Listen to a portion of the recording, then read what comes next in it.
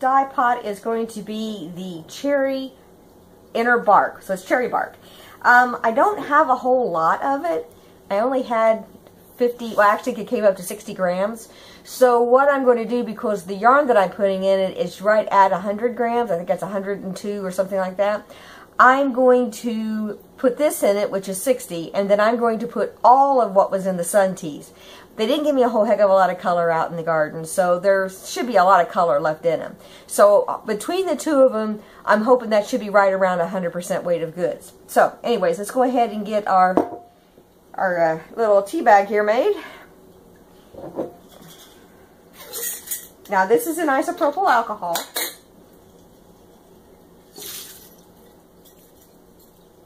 And let's get this wound up. And I will put this in the dye pot. And then I will do the same thing with the Brazilwood. The Brazilwood, though, I'm not putting in the sun tea stuff. It gives such great colors, it's not necessary. And it's in water. Is it in water? Yeah, it's in water. It gave wonderful colors in water. So I saw absolutely no reason to waste my alcohol for it. So, yeah. Anyways, so I'm going to put this in the dye pot and get it started. Then I will get the Brazilwood in the dye pot and get it started, and I'll talk to you in a minute.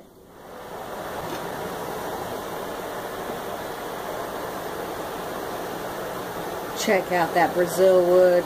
And this isn't even up to boiling yet. Wow, beautiful.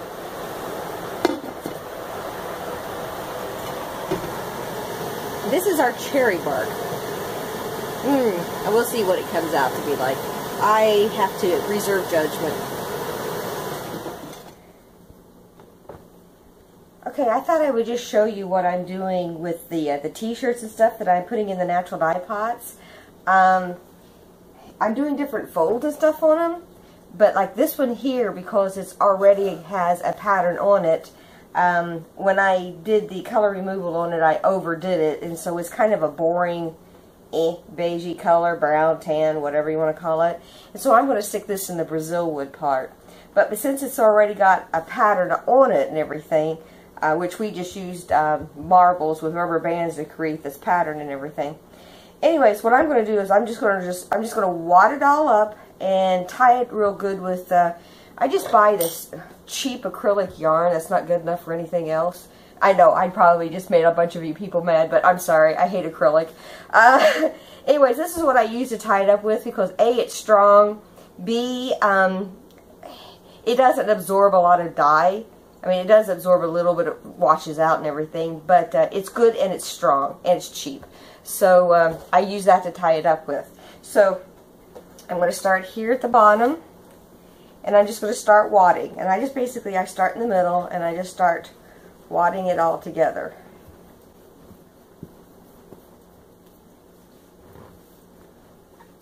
And the more bumps and wrinkles and everything that it has in it, the better. Now when I get to the sleeves, I kind of just wad them up by themselves. And then wad this down. So basically what I have is a wad. And so what I'm going to do here is I'm just going to take the acrylic yarn, and again, the more wrinkles and tighter this is, the more fun patterns and stuff you get on it. So I'm just going to tie it, and then I'm just going to take and do it in like a almost like a asterisk fashion, where I just go and under, and at this point I'm actually going to start pulling it really tight. And there's nothing fancy about this method. It's just getting it so that the dye doesn't absorb evenly in the dye pot and everything. So, and then what I'm going to do here is I'll just take the tail from where I started, tie it. Now this is this t-shirt has been mortared in tannin and aluminum acetate, and it's wet. I mean, I spun it out in the wash machine, so it's not like soaking wet or anything, but it is wet. And so that is ready for the dye pot. Now, let me show you a couple of other things that I want to do. It's like I have a little drawstring bag here, and it's all nice and flat and everything, so we can actually have some fun with this one. It again, with the natural dyes and this being wet, it seems to really absorb, and so you're not going to get the sharp edges and stuff like that that you would with the like fiber reactive dyes. But I'm still going to fold this and have some fun with it, because it will, I'm hoping it will affect how the color is put on there. So like this one here should be almost like a leaf type of thing. This one here I'm hoping will actually show some of the stripes.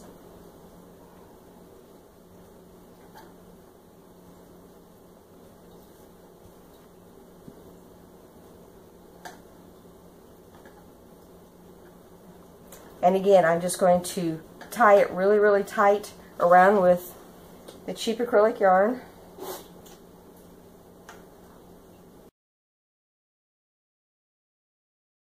And again, I'm pulling it pretty snug. And not only am I going to go down, I'm going to go back up it.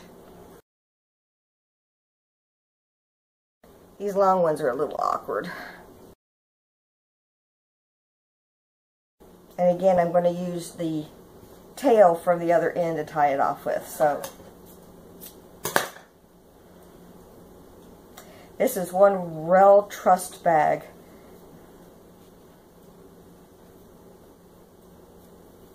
Okay. So, and then I've got a long sleeve t-shirt that I want to do.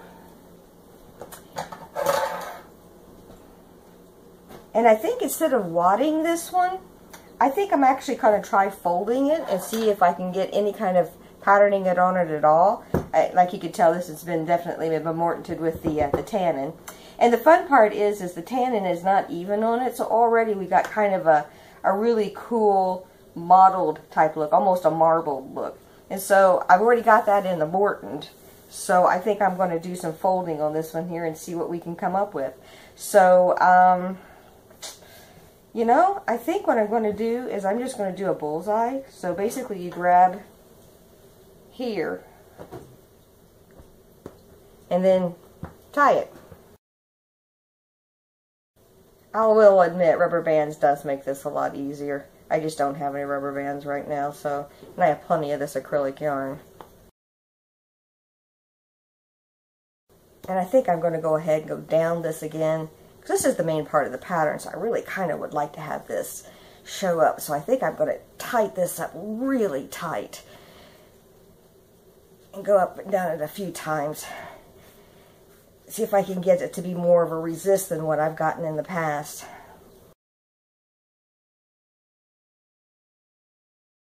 Now on the sleeves, rather than just have them out there, I think I'm going to fold those back in on themselves. And then truss them up like that. Might make a different patterning, I don't know. This is an experiment, and this is how we learn, right? Alright, let's go back down it again. Again, I'm trying to pull this as tight as possible. Alright, get it down here toward the bottom, and again I'm going to use the tail from the where I tied it on to tie it off. And we'll see what this one looks like. I have one more thing that I want to put in the dye pot, and that's this canvas bag. So, because it's got a pleated bottom, I pull the pleated out, otherwise I noticed on another bag that the fold inside does act as a resist. So how should we fold this one? Let's see. We folded the other one in accordion this direction. Let's fold this one in an accordion this direction and see what happens.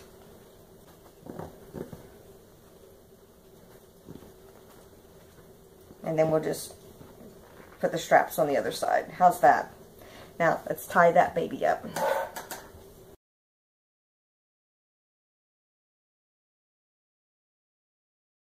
And from experience on another bag that I did, I'm actually going to go up and down this one more time. And I'm going to really see how tight I can get this without breaking the string, obviously. It's going to look like a mummy when I get done. The mummy bag.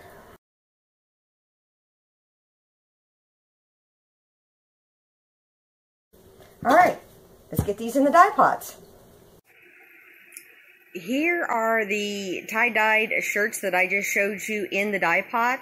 They've been cooking for a little over half an hour. I'll probably let them go for another half an hour before I turn off the heat, and then I'm just going to let them cool in the pot. I know it's probably risking them soaking through, but oh well, I'm going to try it anyway. Although I may take out that one t-shirt that I did the kind of like the bullseye on it, and to see if I can get it to do its thing like it's supposed to. Anyways, that's what I have so far with these. Like I said, I'm going to let them cook for another half an hour or so, and we'll see what they look like when they're done. Can you hear the cicadas?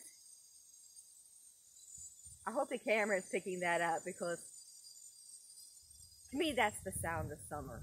And it's funny because at least up here in central Indiana, I've never really seen June bugs. But in southern Indiana, where I grew up, there was always June bugs like crazy. And I just haven't seen any up here. But cicadas, grew up camping, that's the sound of summer. Yes. So, we're going to do the conclusion today on the cherry bark and the Brazilwood. So I'm going to do the cherry bark first because it's the least interesting. And then we'll talk about the pink elephant in the room. So, with the cherry bark, I do have, like, these are the cloths that were in the jars and in the dye pot and everything. Most of them came out pretty pale, so I'm going to reuse these. This one here, though, I think this one here was in the isopropyl alcohol and then, of course, went into the dye pot. I like it. I mean, it's a soft, peachy tan. I'm going to keep this one here. I'm not going to reuse this one here to dye with. I kind of like the colors. I also like to see how long the color lasts. So this is going to be part of the light fastness test. So anyways, yeah, I'm keeping this one. The others I'm just going to reuse. Now, I'm going to show you the sun teas first, just to kind of reacquaint you with the cherry bark. Now, remember we did the cherry wood sawdust, and then now this is the cherry bark. Again, isopropyl alcohol, water, isopropyl alcohol, water, Everclear. They pretty much are all the same. Really, there's not a whole lot of difference. So I just did this in water. Didn't see a reason to waste the isopropyl alcohol if they're not going to be any difference. So let me show you the silks first. And for the silks, I am redoing. Matter of fact, I just found out that waiting for me at the office is 10 pounds of silk. So I'm going to scour it just to make sure it's prepared for dyeing, and then I'm going to definitely Morton it. This is the copper. It's a little darker. The tin and the alum, I definitely think the tin, which is the one on this side here, is a little brighter, but it didn't take the dye as well as I thought it was going to. And then the one with the iron, I just really can't tell that there's much difference at all. The darkest one on this one's the copper. But I do like the peach color that's on the silk fabric. It's really pale, but it's pretty. So there's the silk. This is cotton. Yeah, this is the cotton. The cherry bark really didn't do anything. If I remember right, the cherry wood didn't do much of anything. So that's pretty much as white as it went in. This might have a little bit more of a peach cast to it than the tan that came out. So I'm going to say the tan had picked up a little bit more. And then there's the cotton threads.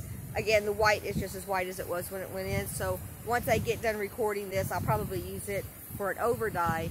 I can't use it back as in a normal dye bath because there could be some contamination from the cherry that could shift the colors. The linen, I don't know if you could tell or not, but there is a slight peachy tint to this. It's not white, and this is the aluminum acetate only. And then the tan and aluminum acetate is just a really nice peachy tan. So I think the linen picked up more than the cotton did. And actually, I'm looking at the threads, and the linen thread actually, I mean, you compare it to the white there with the acrylic, and it does have a slight pinky tinge to it. Now let's look at the wool, because, you know, the wool's always the good part. So, this is the silk. Nice, good orange. I think it's interesting that the yarn, now mind you, this is Cascade 220, and I got the fabric from, I think it's Door Woolen Mills, and I think it's DORR, I think. I'll put a link to where I got the fabric at in the fiberpusher.com website. But there's definitely a difference between the Cascade 220 and the fabric. I'm going to get more fabric. I have just decided that I really like the fabric and I would like to have some bigger pieces dyed. And I like the cherry bark on the tin. So, let's look at the copper. The copper is a nice greeny brown. Again, the fabric dyed slightly different than the yarn. I actually on this one like the yarn better. And then this is the one that had the different colors. So there's a white, let's see if I can put this in order. There's a white, a tan, and a gray. The gray ended up coming to look more like of a green. But that's the one with the copper. And then I actually had some pre-mortanted, this is Shetland, this is not Cascade 220. But this was pre-mortanted in the iron, and it has a nice cast to it. But the alum came out the lightest. I was really surprised that this would come out so light. It's not a whole lot different color than what we got from the linen with the aluminum acetate and tannin. It's a nice peachy tan, but not nearly as nice as the copper or the tin. So there's the three colors there. I like them. They're pretty. They're nice autumny colors, which I think the wood dyes seem to be giving me mostly autumny colors. So anyways, there is the cherry bark. So let me close this down and let's go to the fun stuff. Okay, Brazilwood. Oh, gosh. I finally ended up having to just give up on the pot and dump it. I dyed so much that I was actually running out of things to dye. I mean, I don't want to dye up all of my t-shirts in one pot, especially since Brazilwood is not the fastest dye in the world, so it will fade over time. But let's go ahead and look at the yarns first. Oh, gosh. Beautiful things in here. Beautiful things. Okay. Let's go back and look at the sun tees. This one here is, that's number 2.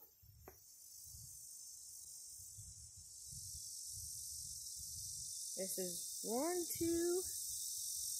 Oh boy, these are all mixed up now. Okay, so this is the first time in the pot. This is the Everclear. This is the isopropyl alcohol. And this is the water.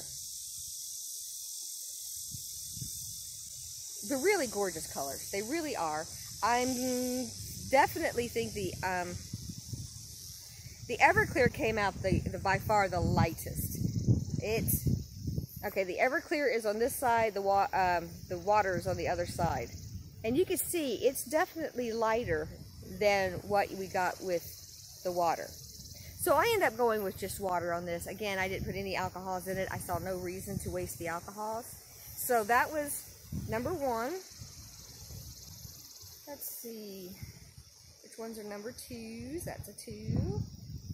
That's got to be a 2. And I bet you that's a 2. Yeah. So this is putting a second batch in the jar. Now remember, this is the sun tea portion. So this is the Everclear, isopropyl alcohol, water. The water's still better. It even beat out isopropyl alcohol, which I'm really surprised and pleasantly surprised at that. But yeah, isn't that really pretty? So this is why I ended up just going with water in the dye pot. Let's look at number 3. Now 3 kind of really shows it. The 2 alcohols came out similar. The isopropyl alcohol is still darker than the Everclear, but look at with the water. These have a more of a peachy cast. This has more of a pinky purple cast. So that's the 3. Now let me show you some of the things that, okay, let me show you the stuff that we did in the dye pot. This pot amazed me. Let's start with the cotton. All right. Now Brazilwood normally gives you pinks, peaches, purples. I never expected to get periwinkle blue. I mean, this is just a gorgeous blue. Now this is with the aluminum acetate only, And then this is with the tannin and aluminum acetate. Like I said, this is the cotton, and there it is with the yarn. It reminds me of hydrangea, this color here does. It's just gorgeous. I would love to redo a pot, because I still have plenty of Brazilwood, and do some quilting fabric in these. Dye, you know, pre-mortar them separately and everything, and do that with some of the cotton muslin. So there's that. Let's see if I can find the linens in here. Oh, there's the linens. The linen came out redder. I mean, this is definitely more purple. The cotton is definitely more blue. And then with the tannin and aluminum acetate, this was definitely redder, and this is definitely bluer. So I was really surprised how well the Brazilwood took on cellulose fibers. I'm really, really pleasantly surprised. Let's look at the silks real quick. Put my box down here so it doesn't fall. The silks. Look at these purples. Look at these purples. This in here is with iron. This one's with alum. This one's with copper. And this one's with tin. Again, they're pretty much the same color, although there are shade variations with them. The copper is a little darker, tin's a little brighter, but I really love the colors on these. I think these turned out so pretty, and I definitely can't wait. I want to try the new silk with the Brazilwood again. Now let's look at the wools. Oh, wow. Okay, so the copper was a little interesting. Looks like Cthulhu. But look at the rich, rich burgundy on that fabric. So there you can see. Isn't that gorgeous? Now, I think I made a mistake, and I think when I soaked these yarns, I soaked them in something that had alum in it. And so some of it, I think, got a little extra alum on it. But I kind of like the variegation. That one's variegated. The tin's a little variegated. Look at that. And then obviously it must have been folded up in there. So there's a bit of a resist on this. But check out the alum. Look at that absolutely gorgeous magenta. Absolutely gorgeous. In fact, let's look at this. Trying to think of which ones. Well, you can see. Bottom one, I think, is definitely the gray. I think the top one is tan, and I think the middle one must be the clear, or opposite. This one, bottom one, I still think is tan. So, and then I had some Shetland on iron, or iron on Shetland, and it's just a deep, deep, deep purple. It's like the shade of the tag, but darker.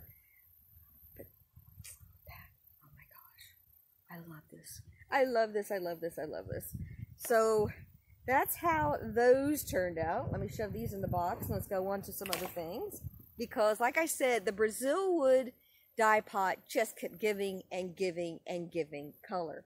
So let's look at what, alright, let's look at the Sun Tea Jar hankies.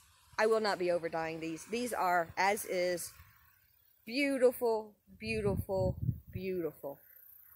So I don't know what I'm going to do with the hankies. They are very thin fabric. I don't know. I just hate to waste these gorgeous colors. One of them I may use as the light fast test one.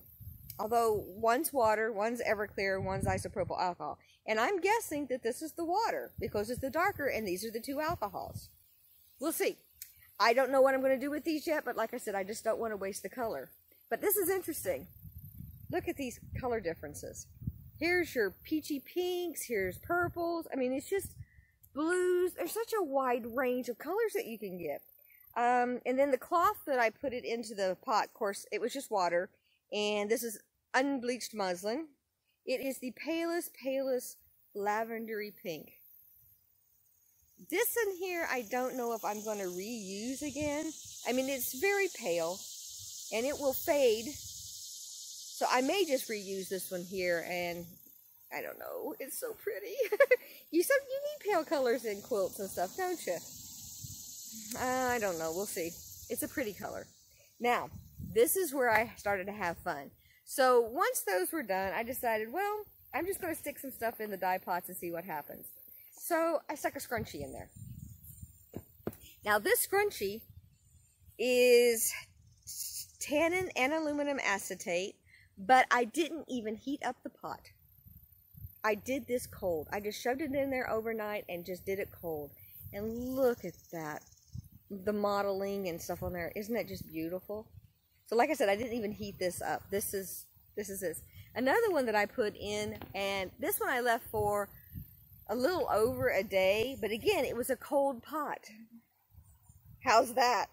Get a load of the magenta color on this hat.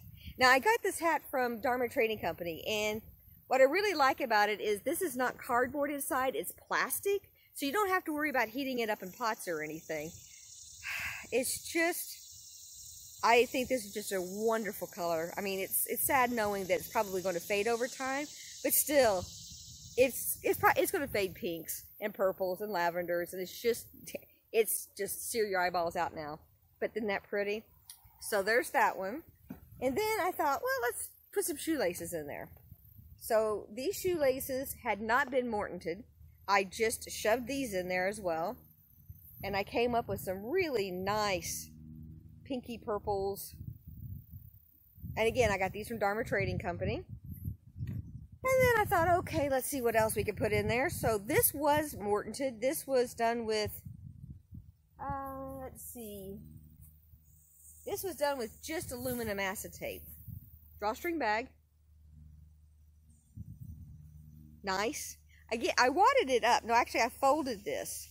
And I folded it accordion-wise diagonally. And you can see a little bit. But I'll show you here in a second what I found out about tie-dyeing with natural dyes. So, let's go ahead and do the next ones I did. Now, this is just a white t-shirt I put in here that I folded. Now, this one here, I put more ties on it. And I like the effect. This is aluminum acetate only. This did not have any tannin.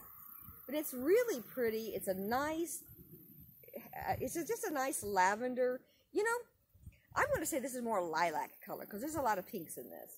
But I think it turned out really, really cool. I love this part here. Love that part. So there's that one. Remember, aluminum acetate only. And then this was aluminum acetate only. And again, I tied it a little tighter. And I actually have some patterning in it. So I did have some resist from the folds. So that made me think. Because I did these first. Oh, and this one here. I'll put the picture up of what the shirt looked like before I overdyed it. It's one of those ones that I did as a fiber reactive parfait tie-dye, probably 5 years ago, and it never really came out to me very pretty, so I didn't put it up for sale. I kept it thinking I would overdye it sometime. And so I did soak it in aluminum acetate, and I love how it came out. It's funny because even some of the blues from the fiber reactive dyes showed through. And so that's what it looks like on back. So this is I think I saved this shirt. I like this shirt. So anyways, that's aluminum acetate only.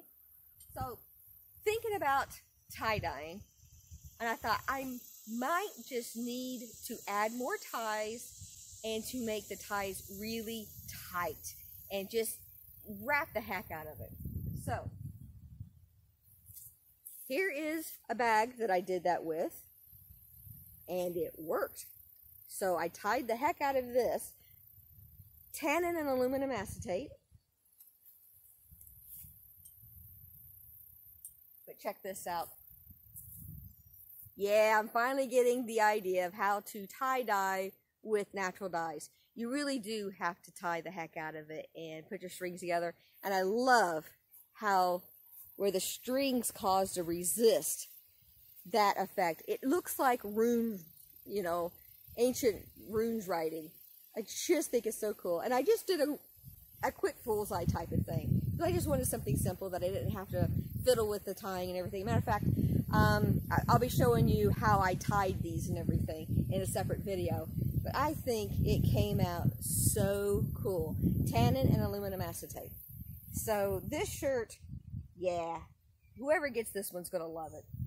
So, now, the last thing I did, so let me put up a picture of the shirt before I overdyed it.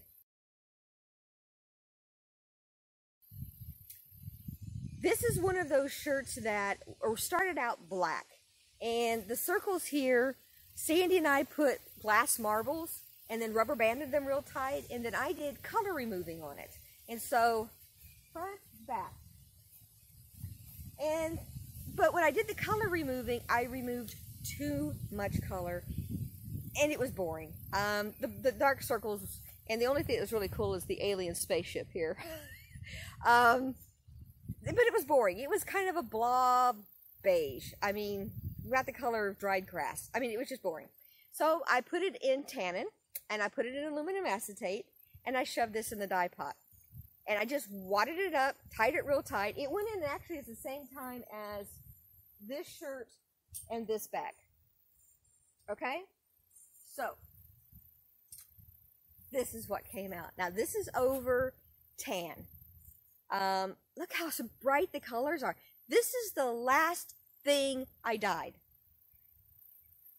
And look how brilliantly bright this is. I'm keeping this shirt. Sorry, love y'all, but this one's mine. And the only reason why I'm keeping it is not necessarily because how bright the colors are, it's because of the alien spaceship. It's just so cool. Scott's the one that noticed the alien spaceship, and it's like, okay, so it's mine. So anyways, that's what with the Brazilwood and the cherry bark. The cherry bark, I don't think I gave it any justice. I think I needed more. I didn't have a whole lot left. I had way less than the 100% weight of goods. So I did order some more. It is on the way, and I am going to redo the cherry bark dye. But I'm going to make sure I have at least, I'm going to say 200 plus weight of goods. I just want to try it and give it its due. Hopefully at that point that I'll have the new silk, and we'll see if there's any difference with the silks. So, but anyways, yeah, I'm just tickled pink. I love this shirt. I love the stuff that Brazilwood does. Yes, it will slowly fade over time. But you know what? I'm going to enjoy it while I've got it. And as it fades, it doesn't fade to white. It doesn't fade to a boring tan. It just fades in the color this is. So this one's going to fade into the pinks and everything. And these will fade more into the lavenders and everything. And that's okay. I mean, even the scream your eyeballs out hat will just fade her into a softer pink. I don't mind. It's just, as long as you understand that it's going to change color over time. And it won't, like I said, it doesn't go white and you don't lose all the color. But it will lighten up over time. But like I said, I don't care. I'm happy with the colors. I've enjoyed this dye pot so much. And I still have a lot of Brazilwood, so I may have to play around with it a little bit more. So I hope you guys enjoyed this. I hope you guys join me, and I will talk to y'all later. Bye.